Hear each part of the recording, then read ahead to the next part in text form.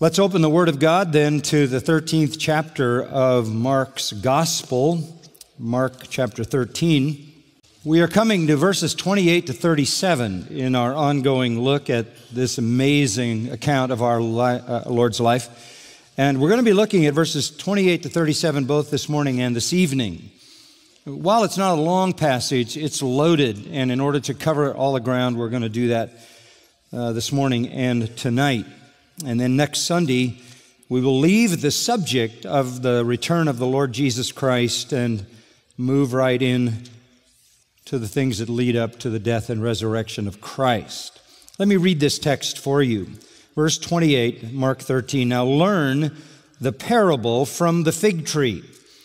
When its branch has already become tender and puts forth its leaves, you know the summer is near. Even so, you too, when you see these things happening, recognize that He is near, right at the door. Truly, I say to you, this generation will not pass away until all these things take place. Heaven and earth will pass away, but my words will not pass away. But of that day or hour, no one knows, not even the angels in heaven, nor the Son, but the Father alone. Take heed, keep on the alert, for you do not know when the appointed time will come. It is like a man away on a journey who, upon leaving his house and putting his slaves in charge, assigning to each one his task, also commanded the doorkeeper to stay on the alert. Therefore, be on the alert, for you do not know when the master of the house is coming, whether in the evening, at midnight, or when the rooster crows, or in the morning, in case he should come suddenly and find you asleep. What I say to you, I say to all, be on the alert. That is an unmistakable message, an unmistakable command drawn out of a really unmistakably clear portion of Scripture. It leads me to say this. I have been teaching the Word of God for many, many years, 50 years, let's say, 43 or so here at Grace Community Church. My view of what our Lord taught in His Olivet Discourse, this sermon given on the Mount of Olives during Passion Week on Wednesday night to His disciples, as to His return, has not changed. That is to say, my eschatology has not changed in all these 50 years. It has stood the test of relentless study in the New Testament, as you know, through every word and every phrase and every verse of the New Testament. It has withstood the study of the Old Testament, namely the prophets. I've gone through the major prophets and the minor prophets in some detail, preached carefully through the book of Daniel, gone back and written commentaries on many of these things and written notes on the study Bible, on every passage virtually in the Bible. And my understanding of eschatology, the doctrines related to the return of Christ and the end of human history, have not changed at all. And this is a very important thing to say, because your theology has to stand the text test. It has to survive every passage in the Scripture intact to be validated, because all of Scripture has one author, that is God, who never contradicts Himself. And so I say to you, after all these many years of teaching on matters related to the second coming of Christ, that I am exactly where I was at the very beginning. I also want you to understand that eschatology and what the Scripture says about the end times is not hard to understand. I should be living testimony of that, because I'm not anybody specially gifted intellectually. I am simply like you. I open the Bible. I apply the same principles of interpretation to eschatological passages and prophetic passages that I do to narrative passages or dialectic passages, and I come up with what is a clear interpretation. You're going to get an illustration of that even as we look at the text this morning. There is a trend in evangelical theology today that basically wants to discard the discussion of the second coming. You could go to conference after conference after conference, and you could be listening to the leading speakers and preachers and Bible teachers, and you would be at a lot of conferences for a long time before you would hear anybody come up with a definitive message on the second coming of Christ. People have bought into the fact that it's something about which we can be confused. I don't think that's the case. I don't think the Lord wrote His Word to make anything unclear. That's why Revelation starts out by saying, "Blessed is the one who reads this and understands," which assumes that you can understand it. Not if you're a theological professor or a Greek expert. After all, the books of the New Testament were written to a generation of new believers, and they could understand, because it can be understood by the same interpretive principles you use to understand any ancient document and any discourse in any language in any place. So the Word of God can be understood. Eschatology can be understood. I'll go a step further. It must be understood. I don't know how people can assume that God blew the ending, that it was really clear until the end, as if the end was something to throw away, or sort of write your own ending, or come up with whatever view you want. I think the specificity with which the beginning is indicated in Genesis 1:2 is consistent with the way the ending is presented. I think Genesis 1 and 2 is to be understood exactly the way it is written, and so is the ending, and namely the book of Revelation and all other prophetic portions of Scripture that connect to the book of Revelation. So all that to say that what we're going to look at, we're going to assume that we can understand in the very simple sense that we can understand anything written in Scripture. Now, there are some things, having said that we can't understand in total because they haven't happened yet. So where the speculation comes in, please, is not in understanding the prophecy, but in its fulfillment. We have to have a way to understand the prophecy itself that is consistent with the way you understand everything else, or we're hopelessly lost. But what we can't know is the specificity of the fulfillment that has not happened. But the prophecies are very, very clear when it comes to the return of Christ. The culmination of human history occurs at the return of the Lord Jesus Christ to earth. When He comes back, He will destroy all the living sinners who have not repented and put their trust in Him. It will be the end of all of them, and they will be cast forever along with the demons and the angels, the fallen angels, demons, and Satan and the false prophet and the beast into the eternal lake of fire.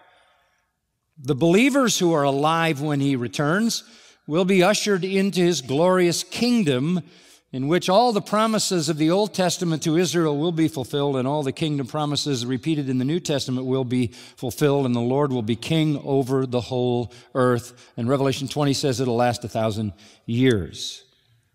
That is the end of history. At the end of the 1,000 years, the earth is completely disintegrated. The whole universe as we know it is imploded in an atomic implosion and replaced by the new heaven and the new earth, where we will dwell in glory with Him forever.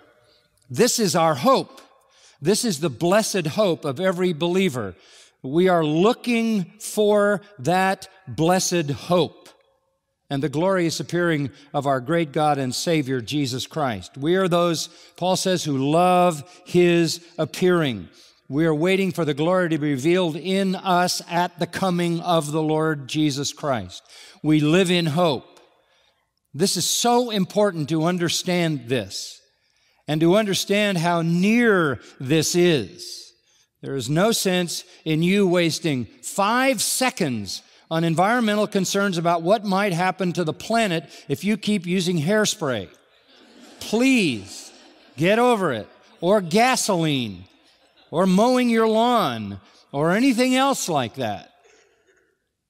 We have nothing to fear about the future because we know how it will all end. It is clearly and with great detail described for us in Scripture. The truth of the second coming literally fills the New Testament, introduced by our Lord Himself in Matthew, Mark, and Luke in particular. And although he has said other things in these Gospels about his coming, the main teaching from the lips of Christ about his return is in this message, the finish of which I just read. In this message given on Wednesday night of Passion Week, sitting on the Mount of Olives with his disciples as the sun is setting, looking back at the eastern gate, the Herodian temple and the city of Jerusalem. It's the final day that he teaches. It's the final day of public ministry. The next day, he will stay in private, and he will prepare for the Passover on Thursday night. Friday, he is tried and crucified. Sunday, he rises from the dead. 40 days later, after appearing only to believers, he ascends to heaven, where he now sits waiting to return. But as that day ended, after his final public ministry, he sat down on that mount and said to the disciples, that temple which you're in awe of is coming down, and not one stone will be left on another. And with its destruction will be the destruction of the city and the nation. And this will be a judgment of God. And of course, that prophecy occurred 40 years later. He made that prophecy in April of AD 30. 40 years later, in AD 70, it came to pass when the Romans came and destroyed the temple, the city, and the nation. Then he said that judgment, which is going to fall on this temple and this city and this nation, is only a preview of a far greater judgment to come when I return to establish my kingdom. And then he went on to describe what is going to intervene between then and his return. And that is called the Olivet Discourse, classically given on the Mount of Olives. It is recorded in Matthew 24 and 25, Luke 21, and takes up the 13th chapter of Mark. And Mark and Matthew and Luke are all commenting, giving their Holy Spirit-inspired insights into the very same event and the same message. Now, this is all triggered because the apostles, the followers of Christ, are trying to figure out what is going on. On Monday, everybody said he's the Messiah. Everybody hailed him as the Messiah. Hundreds of thousands of people gathered for the Passover, were there in Jerusalem throwing palm branches at his feet, laying their garments down in front of the animal he was riding on, and hailing him as the Son of David and the Messiah, and saying, Hosanna. And the disciples had their expectations elevated greatly. However, the next day, on Tuesday, he comes into Jerusalem with them, curses a fig tree, and that's a symbol of the curse that's going to come on the nation. And instead of him destroying the Gentile occupiers, the Romans, which the Jews wanted him to do, he's going to destroy Israel. He's going to judge them. He's going to curse them as he cursed the tree. And he sets that in motion with a second symbol of that. He goes into the temple and he throws the buyers and sellers out. He just cleans the place of all the corruption and crime, and then comes back on Wednesday, and with the debris and litter still lying around, he occupies the temple for that full day and speaks the truth in that place for the first time in hundreds of years. The disciples don't know what to think. They know that the leaders of Israel are after him. They know they want him dead. And Jesus has told them at least 3 recorded times that he's going to be arrested, he's going to die, and he's going to rise. And they still are trying to figure out, when is the kingdom going to come? And so they pose the question in verse 4 of chapter 13. Tell us, when will these things be, the things that have to do with judgment? And what will be the sign when all these things are going to be fulfilled? What's the sign of final judgment on sinners? What's the sign of the final establishment of the kingdom? They were asking this question. Many of them were asking. It was an open dialogue. And Matthew records in Matthew 24:3 that one of them said, what will be the sign of your coming and the end of the age? So that triggers our Lord's message on the future. And he starts answering it in verse 5 of chapter 13. I'm not going to review it, just to point it out to you. In chapter 13, verse 5, through 13, he describes history up till now and including now. He said, look, before I come, the world will be characterized by religious deception. Massive religious deception. Matthew, Mark, and Luke all give us insight onto this. It will secondly be characterized by massive disasters, wars, rumors of wars, which means hot wars, cold wars, earthquakes, and if you put them all together, famines, plagues, all kinds of what we call natural disasters. And it will also be, human history will, characterized by the relentless persecution of believers, by Jews first, by Gentiles also, and even in your families. So he characterizes the period of time between then, leading up to his coming, as a time of deception, disaster, and distress, of persecution against believers. History tells us he was exactly right. Exactly right. That is the story of human history. It is a relentless time of religious deception. Religious deception today proliferates maybe like it never has in the history of the world. We haven't had any improvement on our susceptibility as a human race to lies from the enemy, the king of hell himself, a delegated king of hell, Satan. History has also been characterized by wars and rumors of wars, and they don't lessen. They seem to be increasing even in our very time today, and by natural disasters which seem to be getting worse and worse. Characterization of persecution goes on. Believers have always been persecuted. They're being persecuted and even slaughtered around the world today. Our Lord saw history the way it is because the Bible always corresponds to reality.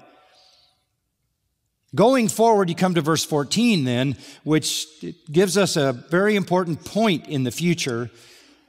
There is coming in the future a time of great tribulation.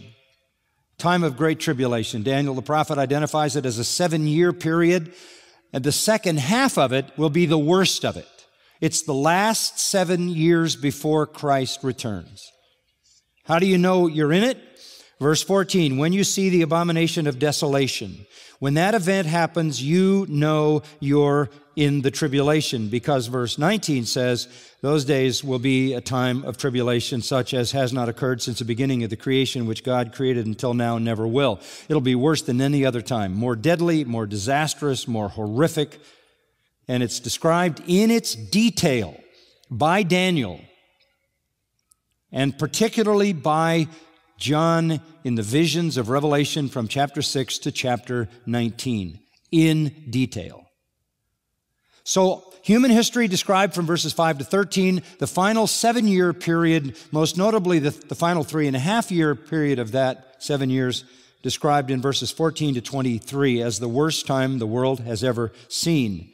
Now, if you want the details of that, you read Revelation 6 to 19 and you have the details. Then, at the end of that period of time, verse 24, after that tribulation, when that is over, that specific time of tribulation, the sun will be darkened, the moon will not give its light, the stars will be falling from heaven, the powers that are in the heavens will be shaken, the universe begins to disintegrate and collapse. Then, in the midst of the darkness, with no sun, no moon, and no stars, they will see the Son of Man coming in clouds with great power and glory. And then he will send his angels to the far corners of the earth to collect all the elect together to go into his kingdom. So the kingdom doesn't come till a long period of human history described in the first part of the sermon, a period of 7 years, the last half of which is horrific, triggered by the abomination of desolation, which Daniel spoke of, which is described in Revelation as the Antichrist setting up his rule and his authority in the temple of God, which will be rebuilt. That triggers a horrendous time, at the end of which Christ will come into the darkness. And when he comes, he will re-grip the universe and create a restored, rejuvenated, revived earth and its environment for a 1,000-year kingdom. That's the future. And you notice that in verse 14 it says, let the reader understand. The disciples wouldn't see the abomination of desolation. They wouldn't be alive in that future time. He wasn't talking to them. He was talking about generations that would have to read this. That would mean it would have to be written down in the Scripture with all that the Scripture says about it. That didn't happen until the end of the first century when John finally wrapped up the New Testament about 96 A.D. with the book of Revelation. His coming is future, and there is a future generation that is going to see His coming, going to see His coming. And they're going to know it's near because they see the events of the tribulation happening all around them. That generation needs to be on the alert. That's what he's saying. All right, now let's look at this text a little more specifically. And I have a lot of things that we need to cover. I'll try to give you a course in eschatology really quick. Number one is the analogy. We're going to look at the analogy, the application, the authority, and the action. Number one is the analogy. Verse 28, now learn the parable from the fig tree. The assumption, folks, is that this can be learned, okay? This is actually a command from the Greek verb manthano. Get it. Learn this. This is not intended to be obscure. This is not intended to be confusing. Learn this from the fig tree. Now again, we're back to fig trees.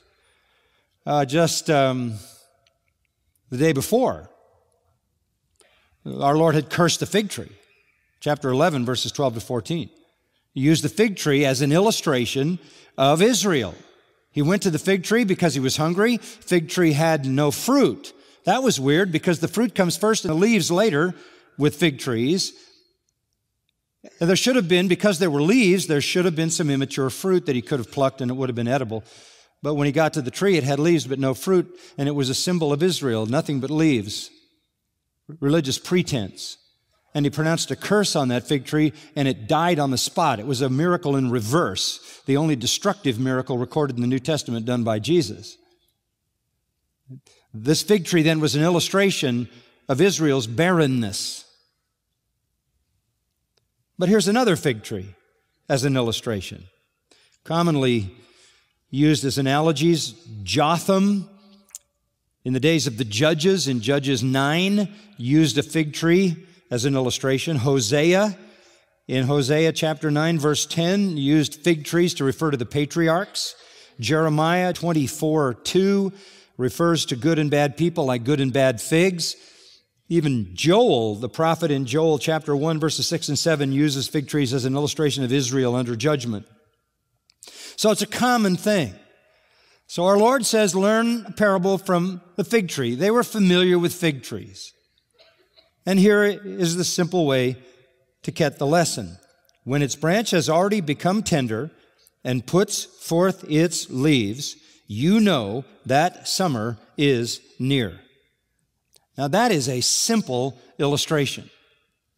It simply means that when you see the leaves on a tree, you know the summer is near. Why? Because the leaves come in the spring. This is not too complicated. In fact, Luke says, not even a fig tree. Luke says all the trees, indicating it's generic. It's a simple illustration. A simple illustration. And I think that's why our Lord says, learn the parable. Get it. It's so simple. He liked to say that. Matthew 9:13, he said that. Matthew 11:29, take my yoke and learn of me. You can learn. There's a wonderful promise given to all believers in the 13th chapter of Matthew. Unto you it has been given to know the mysteries. You can learn this. No believer needs to be in the dark on these matters any more than any other matters revealed in Scripture. So when the fig tree puts forth its leaves, you know that summer is near. It will be a time in the early spring. It uses the word there in verse 28, becomes tender. Actually, the trunk and the branches become softened, and they swell with sap as the sap begins to flow in the trunk and the branches, and then they first put forth those little immature figs, and then immediately after that come the leaves, It was precisely happening as our Lord was speaking because it was in the spring that they had the Passover. Would have been evidence of it all around them. Obvious. Spring, budding trees, summer's near. We all understand that. That's all there is to this. So simple. What's the point of all this? Well, let's go from the analogy to the application. Verse 29. Even so, that's the transition. Therefore, you too, when you see these things happening, recognize that He is near, right at the door. That's the link to application. Who's the you? Even you too. Who are we talking about? When you see these things happening. The you is the you of the people who see these things happening. What things? The things just described in verses 14 to 23. The birth pains of anticipation leading up to the return of Christ. All the final, extreme, severe, rapid-fire labor pains. All the signs prior to the final sign, which is Christ coming out of heaven in blazing glory. Whoever is alive to see these things happening should know that the coming of Christ is near. He is near, right at the door. So if you're alive in the future, in that generation, and you see the abomination of desolation and all the rest of the things that begin to happen when the Antichrist establishes the worship of himself and starts the slaughter of the Jews and the believers, and you're told to run and flee for your life, as we read earlier, when you see the rest of what's going to happen as chronologued for us in Revelation 6 to 19, you know that He is near. The kingdom is near. The King is near. The glory is near. He is right at the door. This is then, folks, really the answer to their question. Their question was, when will these things happen? His answer is, when you see these preliminary events taking place, then the end will happen. Then will be the coming or presence of the Lord and the end of the age. Now, verse 30 adds this verse. Familiar. Truly I say to you, this generation will not pass away until all these things take place. This generation will not pass away till all these things take place. Now, when you read that, I don't even think you didn't have even a hurdle there, did you? You didn't have a bump in the road. There wasn't even a speed bump. You understood exactly what that meant. It means that whatever generation sees these things happening will see Christ come. What else could it mean? I say to you, this generation, the you who see these things happening, will not pass away until all these things take place. The generation, they say, is 40 years, and there's a lot less than that. When you see this stuff begin to happen in the time of tribulation, you know it will be ending soon. The generation that's alive then will see the end. That's simple. And yet you would be astounded, and I'm going to give you just a little look at this, how many crazy views there are of that 30th verse. One, that it refers to the disciples. That Jesus is saying to them, I'm going to come before you die. This Genea, you guys, you're going to live to see the second coming. What? How could anybody possibly believe that? Well, because there are people who believe that the second coming was fulfilled in 70 AD when the Romans destroyed Jerusalem. That was the second coming. And that there's no other second coming. And the disciples were still alive. Some of them, most of them. So that he is literally saying, you're going to see the second coming in your lifetime. That's impossible. The only way you come up with that view is if you just totally ignored the Bible. Because the description of the events that come alongside the second coming in the time of tribulation are so detailed in the book of Revelation as to a third of the world being destroyed, a fourth of the world being destroyed, cataclysmic events in the sky and on the earth, and on and on and on it goes, meteors hitting the earth, destroying the fresh water, destroying the salt water, killing a third of the beasts in the ocean, and on and on and on it goes, and slaughter all over everywhere. That it certainly didn't happen in the little microcosm that happened on the piece of land that we call Israel. That's an absolutely ludicrous view, and yet there are hyper-preterists, they're called, who have that view. Now, there are others who say that Jesus was talking about the disciples, but he was wrong. That doesn't work for me. I don't know about you, but that doesn't work for me. They say, oh, it should work for you, because in verse 32, he says, of that day or hour no one knows, not even the angels in heaven, nor the Son. Since he didn't know anyway, he just took a guess. No. Look, it's one thing to say he didn't know. In his incarnation, he restricted voluntarily his attributes temporarily, and we'll see that tonight. But he restricted his attributes temporarily is one thing. Saying something wrong is another. Self-imposed limits, yes. Error, no. Other people say, well, this generation will not pass away till all these things take place. It refers to the Jewish race, that the Jews are going to survive. Well, that's true. The Jews are going to survive. But I don't think that was the issue. He wasn't talking to people who had any doubt about that. After all, they had been the recipients, and the disciples knew this, of everlasting covenants. That God had said he would never, ever forget Israel, the apple of his eye. That is not even in question. Why introduce to people who already know they have everlasting covenants and everlasting promises an issue that's not an issue? And in what way is that a sign? The perpetuity of the Jews isn't a sign of anything, because you can't see it as a sign because it's the way it is all the time. That doesn't make sense. Others say this Genea, this generation, refers to sinners, that there are always going to be sinners. Well, that's obvious. Why say that? Of course there are always going to be sinners. They say Genea is in the Septuagint used to translate the Hebrew word dor, which means like an evil generation. And Jesus is saying there will always be evil people until he comes. Well, that's no sign of anything any more than being Jews is a sign of anything, because that's the way it always is. Those are foreign to the context. Now, there are other people who say, and this would be a fifth angle on it, I guess, or fourth or fifth, that it refers to the people who see the birth of the nation Israel.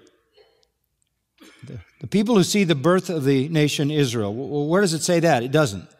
But that's a very popular view. That's the Hal Lindsey, Late Great Planet, if you're old enough to have read that view. That the fig tree, because the fig tree in chapter 11 is Israel, that the fig tree in chapter 13 has to be Israel also. No, no, no. That's an illustration. An illustration is an illustration for the moment it's used as an illustration, and it can't be compared with other illustrations or used for other points of teaching or doctrine. Nothing here says it's Israel. It's simply saying this generation will not pass away until all those things take place. It doesn't say Israel. But there are many, many people who parked on this. 1948, Israel became a state. And what was said, and this was really popular through those years, millions of books were sold, that the generation alive when Israel becomes a state, because that's the fig tree budding, when Israel becomes a state, that generation will not all die out. And it was even stated that a generation is 40 years, and so Christ is going to come before 1988. Sorry, didn't come in 88, 98, 2008. Plus, as I said, Luke even says, when he gives a comparative of this, remember they're dialoguing back and forth and saying things different ways, that Jesus said, all the trees put forth their leaves and you know summer is near. He's not talking about one nation. There's no reason to identify this with Israel at all. That is just pure imagination. You were right the first time. I knew you were right. It means what it obviously means. The generation that sees the signs leading up to will see the event. That is to say, Creation occurred in a 7-day period, right? And destruction will occur in a 7-year period. And if you're in there anyway, that generation is going to be around at the very end. It's not going to be drawn out. Very simple. The one who sees the leaves will see the summer. That generation that experiences the birth pains will see the birth of the kingdom. The generation that sees the leaves will see the judgment that begins the kingdom. That really is the answer to the question. How many days after? Well, did you notice that it says the Son of Man doesn't know? Nobody knows the days. There's a gap in there. How long is it? Daniel, at the end of his prophecy in chapter 12, adds 75 days. A period of 75 days after the 3.5 years, 1,260 days, 42 months, time times and half a time. Somewhere in there, in the days and the hour, which no one knows. Now that leads me to a question. Who are the people that are going to be alive at that time? Who are they going to be? Who are the people alive at that time? Who's this going to be important to? Who's going to be reading this? Who are the readers that are going to read and say, I need to understand this? Who are they? Well, there will be non-believers, right? There'll be a world of non-believers, non-believing Gentiles. There'll be a world of non-believing Jews, sinners all over the planet. There will also be believers. There will also be believers. They will be in the time of tribulation. However, and this is where I want to take a moment on a digression, if I can do it really quickly, I don't believe the church will be there. That's us. Those who have come to Christ since His ministry on earth, who constitute His church. Because we will be raptured. The rapture event is clearly a singular event described in the New Testament. 1 Thessalonians 4, 1 Corinthians 15, John 14. It is a singular event. It describes the snatching away of the church, the catching away of the church. All of us who are in Christ will be caught away. It is the moment when the phrase in Romans 11 is fulfilled, the fullness of the Gentiles. When the church is full, when the last elect person believes, the rapture is triggered. We won't know who that person is, but all the redeemed will be removed. Now, when does this happen? Clearly it happens. John 14, 1 Corinthians 15, 1 Thessalonians 4 describes the event with specific details. When does it happen? Some people think it happens at the end of the tribulation or near the end of the tribulation. I think it happens at the beginning. It has to happen because it's an event. It's an event that has no judgment connected to it. Very important. There is no word of judgment in any of those things. That's why our hope is called a blessed hope. So why do I think it happens at the beginning of the tribulation? I'm going to give you a few answers quickly. Number one, in the book of Revelation, which is laid out chronologically, the things which were, the things which are, the things which will be. In the book of Revelation, the church appears in chapter 1 on earth. The church appears in chapter 2 on earth. 7 churches are described in chapter 2 and chapter 3, local churches in Asia Minor. The church is there. Starting in chapter 4, the church never appears again. The word never appears again in the book of Revelation, right through to the return of Christ in chapter 19 and the kingdom in chapter 20. You will never read about the church. It doesn't say anything about the church. It doesn't describe the function of the church. It doesn't speak to what the church does or doesn't do, should or shouldn't do. Why? Everything else in the New Testament is directed at the church. Every epistle, all the instruction of the New Testament is directed at the church. Why does all instruction in the book of Revelation to the church end at chapter 3, and you go to heaven in chapter 4, and the war machine of God is beginning to move like it did in Ezekiel chapter 1, and all the rest that flows out of that is void of the church. It talks about the Jews, it talks about the Gentiles, it talks about Jewish evangelists, 144,000, 12,000 out of every tribe, Jewish missionaries, 2 witnesses. It talks about all of that, but never, ever mentions the church until you see the church in heaven at the end. Very important. Church is mentioned 19 times in the first 3 chapters, and never again up until 19 when Christ returns. Second, the absence of any instruction or warning to the church about the tribulation. You would think if we were going to go through that, there would be instruction in the Bible about what we are to look forward to. But there isn't anything. It's always a blessed hope. It's always that Christ is coming. It's always that blessed hope and glorious appearing of Christ. We're looking for Christ. We're not looking for Antichrist. It's the blessed hope.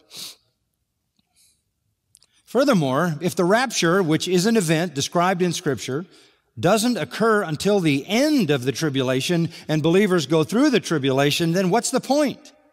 Why go up to come down? Because Christ is coming with His saints. We're going to run into each other. It doesn't make any sense to put a rapture at the end of the tribulation. We go right up and right back down again. Because when you read the rapture passages, they describe that when we go to a place He's been preparing for us, and we go to be with Him where He is. He doesn't come to be with us where we are. And we have the marriage supper of the Lamb and the Bema Sea rewards of judgments that occur during that period of time when we go to be with the Lord. So the rapture would make no sense if it's just like that, up and down. It doesn't make sense. Here's an even more important problem. If all believers are raptured at the second coming, if we all get raptured at the second coming, the rapture is a transformation. The dead rise with new bodies. The living have their bodies transformed into a glorious body, like unto His body. So now we're glorified in our eternal state. The question is, who populates the kingdom? You got an earthly kingdom of Christ. All the sinners have just been destroyed. All the believers have just been transformed. You better be an amillennialist, because you can't have a kingdom, because there's nobody in it. The only way you can populate the kingdom is to have the church taken out at an earlier time, which makes complete sense with Scripture. Then you have a 7-year period of the greatest revival in the history of the world with the preaching of the gospel, the conversion of a third of the Jews who become evangelists, the people from every tongue and tribe and nation coming to Christ, saying, "Worthy is the Lamb," the gospel preached by a flying angel and 2 witnesses who are resurrected in front of everybody. There's a great mass of people who are converted. When the Lord comes back with His angels and His church, they're still alive. He destroys the ungodly. They are the goats in Matthew 25, and He takes the godly believers who have been converted in that 7-year period into the kingdom. They are the sheep. Come, you beloved of my Father, inherit the kingdom prepared for you.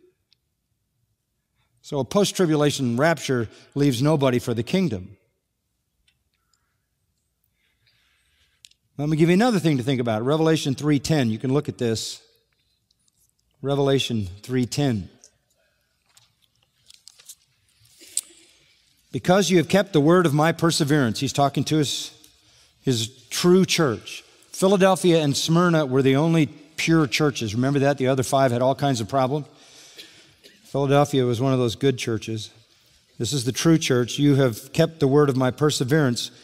I will keep you from the hour of testing, that hour which is about to come upon the whole world to test those who dwell on the earth. That, dear friends, is a pre-tribulational rapture verse. You've kept my word, you're mine. I will keep you from the hour of testing. First, let's start with hour, specific time,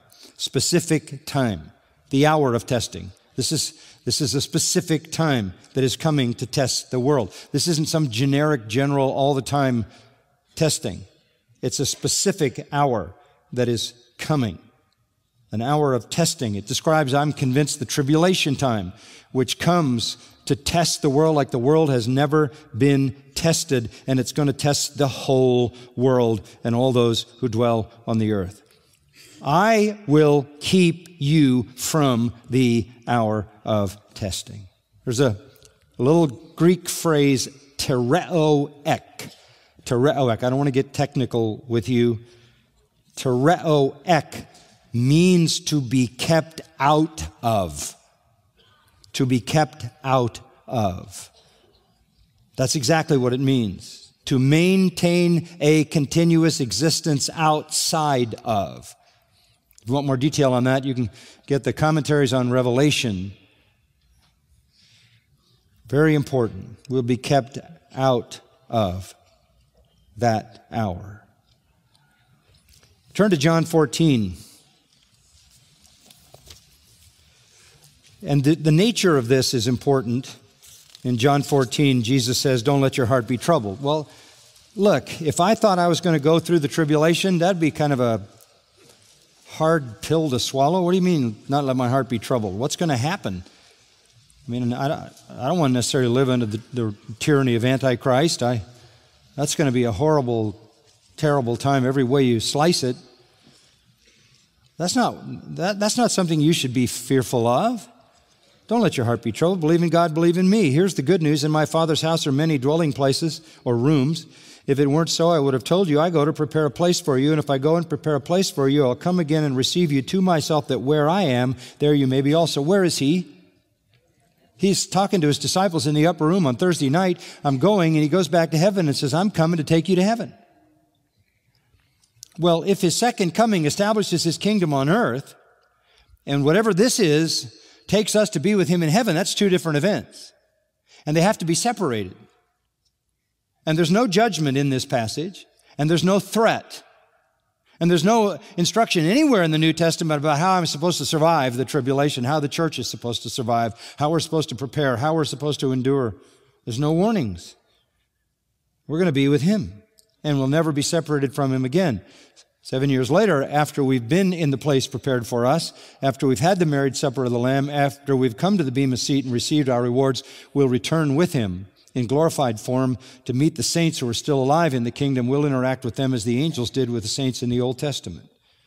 Turn to 1 Thessalonians 4.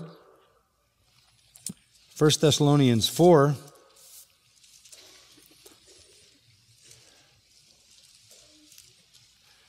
The believers in Thessalonica were worried about Christians who had died because they were afraid that since they died, they would miss the Lord's coming.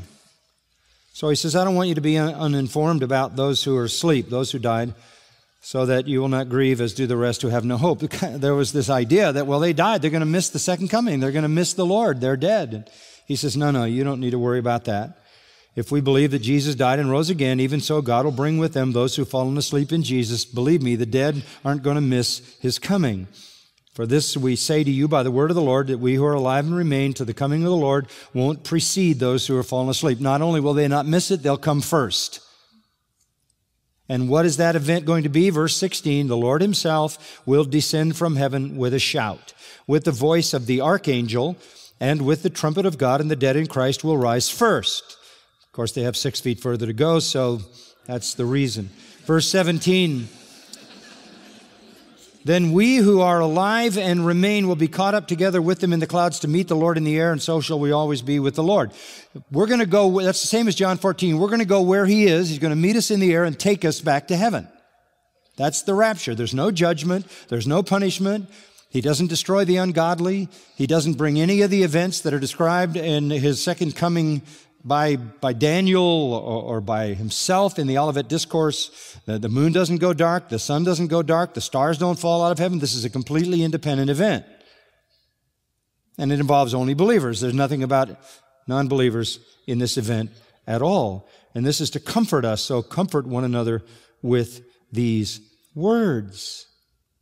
How could you be comforted if you're waiting for the Antichrist? How could you be comforted if you're waiting for the tribulation? And furthermore, you have to understand that the church is a unique entity. We came into existence at Pentecost. And the church as an entity is gathered into heaven when the fullness of the Gentiles is in. We are distinct from Israel. We sing Revelation 5, the song of redemption. We are even distinct from the tribulation saints. If you look at Revelation 7, we're distinct from the tribulation saints. Israel is unique.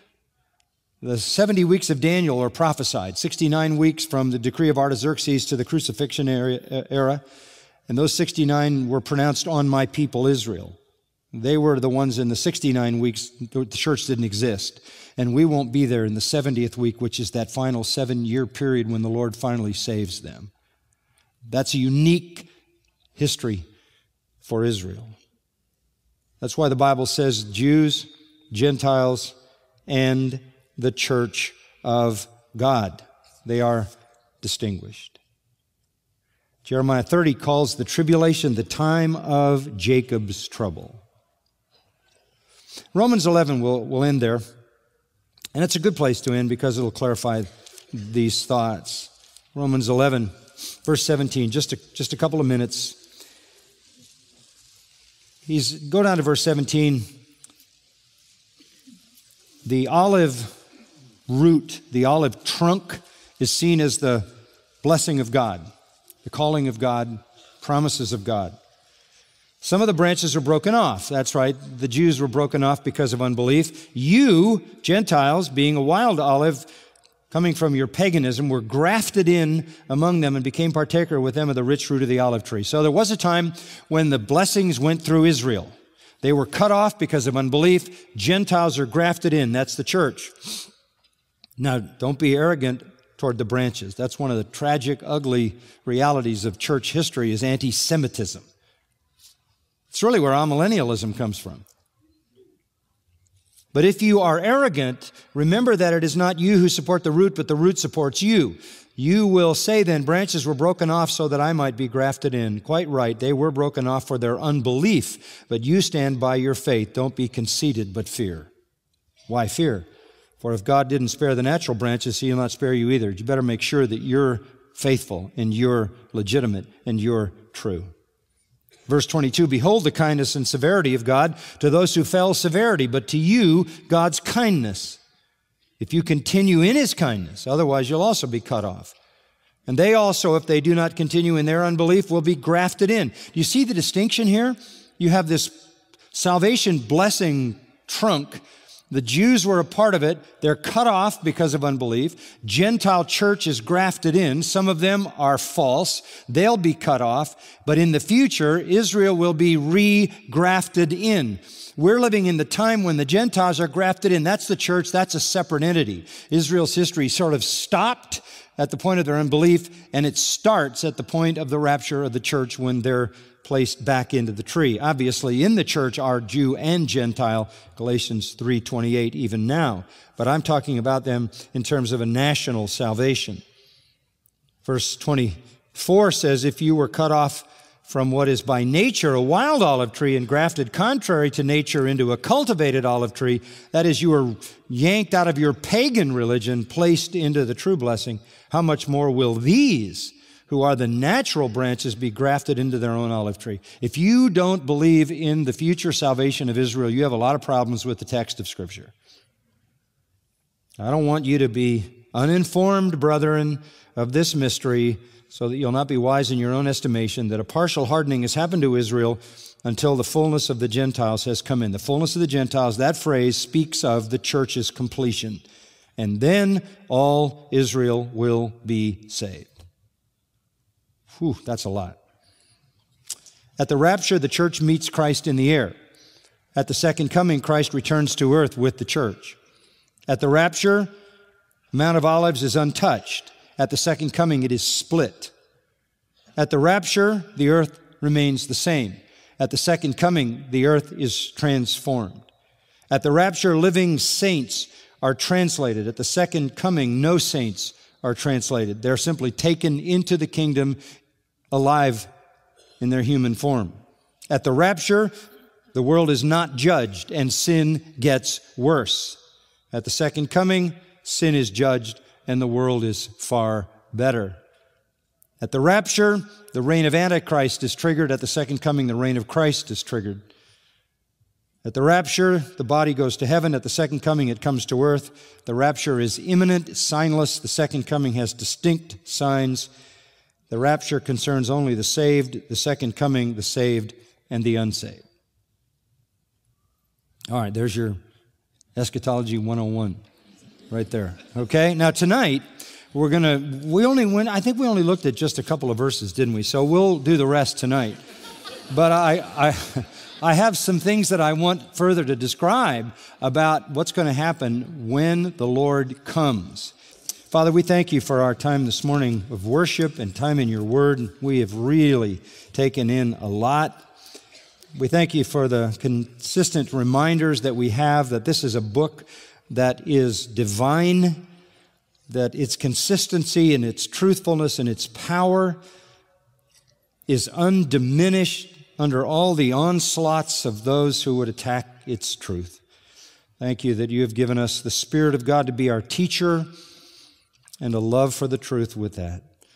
Bless this dear congregation. I pray, Lord, that you would keep them on the alert.